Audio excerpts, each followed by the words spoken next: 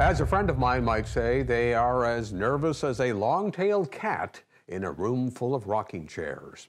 The Quebec Liberals are on pins and needles over the English-speaking vote. It can be crucial in some ridings, and the Premier even admitted they screwed up in the beginning. So it was a very strongly held belief in the community that their issues were not listened to enough. Right on. In fact, the Anglo constituency was ignored until recently, but a number of important measures are now on the table. The most significant being a commitment to proper access plans for health and social services in English.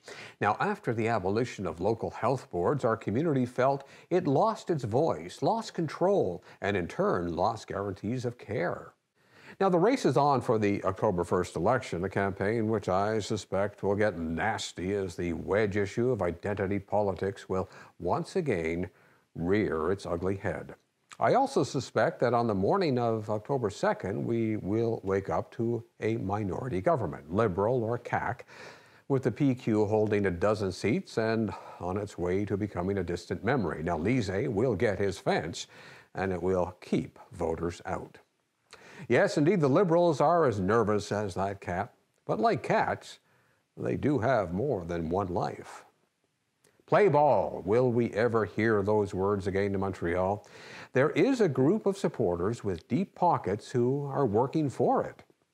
Now, a new poll this week, published in Le Devoir, finds that 58% say yes to baseball, but no to government funding, while 32% support the use of public funds. There is little appetite for spending public money for sports, unless, of course, you are in Quebec City and you build an NHL arena with taxpayer dollars for a non-existent NHL team.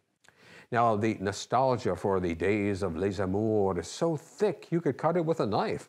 As it was said in Field of Dreams, the memories so thick they have to wash them away from their faces.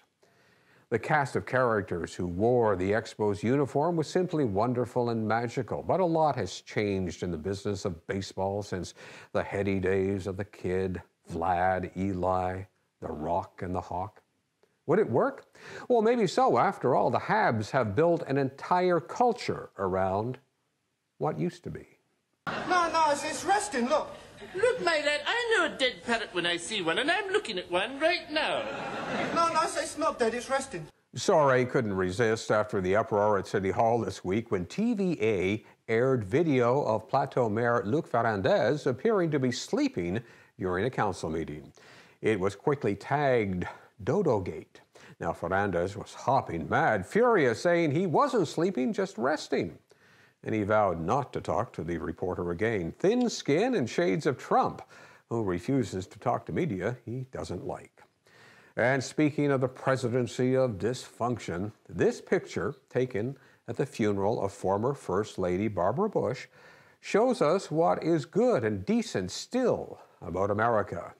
These are political foes, four ex-presidents coming together because they share fundamental values of what it means to be an American. Values that continue to be debased and slandered every day by the 45th president. But what they show is that there is still hope.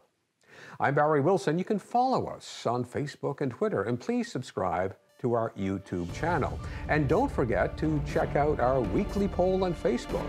We want to know what you think.